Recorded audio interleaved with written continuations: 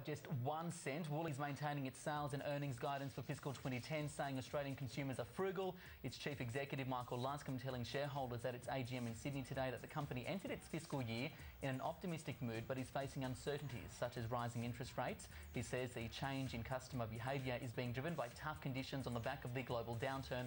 Sales for the fiscal 2010 year are expected to be in the upper single digits, excluding petrol, and net profit after tax should grow in a range of 8 to 11%. Woolies, from the analysis that we get here on this show, the theme seems to be, hey, it's a well-run business, it's a good business.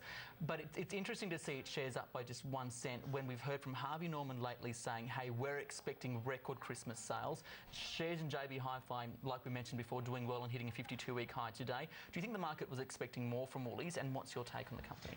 Well, the value of this business has risen from less than $5. Its intrinsic value has risen from less than $5 back in 2000 to a value now of about well, actually, its value today is about $24 or thereabouts, and its value will continue to rise probably out to 2011 to about $29 or $30.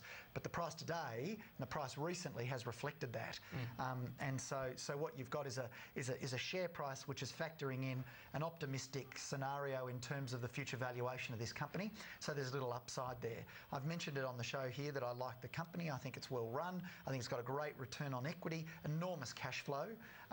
What you really want is a business with big equity and big returns on equity, and then your value goes through the roof. This business has done exactly that. Its value keeps rising every year, but the price has looked well ahead and is now factoring that in. Okay, really quickly want to talk about some media stocks. We saw News Corp up by at least 0.72%, the 10 Network also up by 0.6%.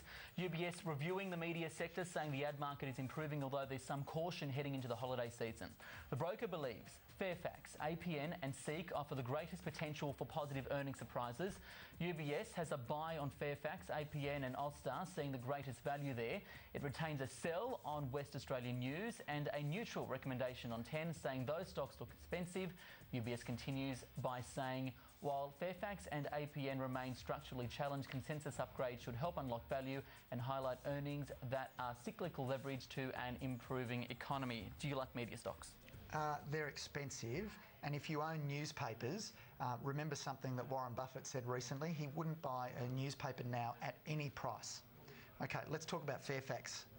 I hear what the broker has said.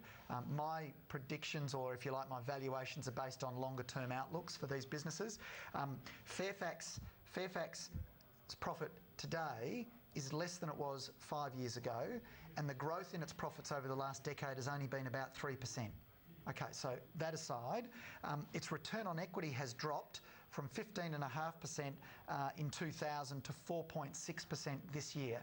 Now, that's the same return you can get on money in the bank, on a term deposit, guaranteed by the government, no risk.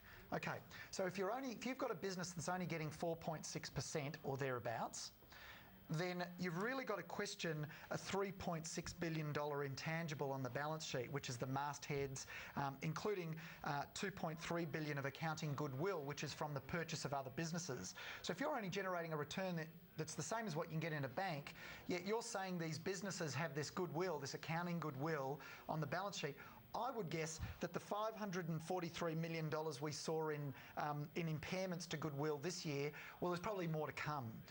And so I know what analysts will do. They'll say, well, that's a one-off, you know, that's an abnormal and we won't worry about that. But in actual fact, these aren't good businesses anymore. Fairfax has a lot of work, and Roger Corbett has a lot of work cut out to change the direction of this business. Okay, let's quickly check on the stocks that hit a 52-week high. A few of them did, and they include Aquila Resources, BHP Billiton hitting a 52-week high, and over the next page, as we mentioned, JB Hi-Fi. But I do want to talk about BHP, expecting Chinese growth to continue to grow strong, with Chief Executive Marius Kloppers calling the resilience of the steel sector surprising. Because of that, Mr Kloppers says the miner will continue to focus on meeting China's needs. While steel restocking is picking up in some major markets, he says the US and Europe are proceeding with caution. Mr Kloppers told shareholders at the company's AGM in Brisbane that BHP will emerge from the global recession slower than in previous cycles. He also expects to make a decision on whether to sell or restart the mothballed Ravensthorpe nickel mine in WA sometime in the near future. Also at the AGM, shareholders were told BHP's iron ore production joint venture with RIO in WA is likely to become binding before the end of the year. The mining giants are aiming to convert the joint venture agreement into a binding deal to share facilities by December 5th. But of course, what everyone is talking about, or the market is speculating, is whether or not BHP will instead make a full takeover bid for Rio Tinto. What do you think? BHP is a sensational business. Its return on equity is almost 30%. It's one of the biggest companies in the world. You compare that to Rio. Rio's return on equity, and I've got it here, bear with me, is in the order of 15%. It has a lot more debt. It also has a lot more intangibles or goodwill. Its value, Rio's value this year is $43, next year $50, and the year after $57. But the price is circa $70. If BHP were to buy Rio, it'd be a little bit like trading Don Bradman for an under-11 cricket player. Getcha. Why do that? I don't understand, unless it's for glory or for, or for ego. I don't know why you would dilute a great business to buy something, particularly at this price, that is going to reduce your performance. The more you pay, the lower your return on equity, obviously. That's going to dilute the return on equity for Rio.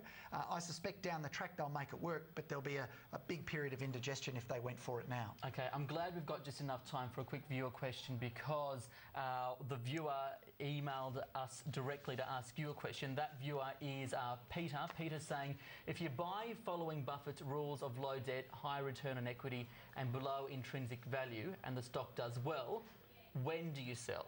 Okay, there's 4 or 5 reasons for selling. If you follow that Buffett approach, one of the reasons that you might sell is that the price is well above the value, and we've been talking about a lot here on the show. The price, if you have to wait 2 or 3 years for the value to catch up with the price, well, it's probably gone too high.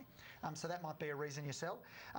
If management does something dishonest or not in the best interests of shareholders, they make a big overpriced acquisition, that's another reason to sell. If return on equity drops, if the prospects become less favourable for that business, then there are all reasons that you might actually sell the business. If they take on a lot of debt or dilute you, another reason. There's a whole bunch, and without giving too much away, I've actually just I've just finished writing my book, and I've written a chapter on exactly that. Right. So there's 5 reasons to sell. I've covered 4 of them, and there's one more. Aren't you a good marketer? Roger, appreciate your time on Market Moves today and for the year, because I think this is your last appearance on this show for the year anyway, so right. Thank you very much. Oh, it's a pleasure. Roger Montgomery from rogermontgomery.com. Any questions or comments you have, you can send them to marketmoves@skynews.com.au. What moved the markets today? I'm Richard Goncclaves, but do stick around. We've got plenty more coming up next here on the Sky News Business Channel.